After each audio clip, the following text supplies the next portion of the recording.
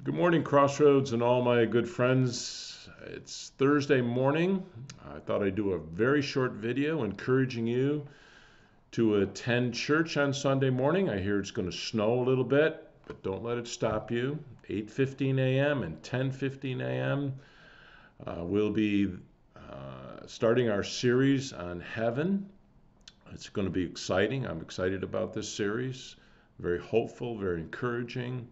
If you were not able to be there last Sunday or you've not listened to the live stream from last Sunday, I really want to encourage you to go on our website and listen to the testimony of Pam Zebolt and her granddaughter who spent some time with Jesus in heaven. It is phenomenal.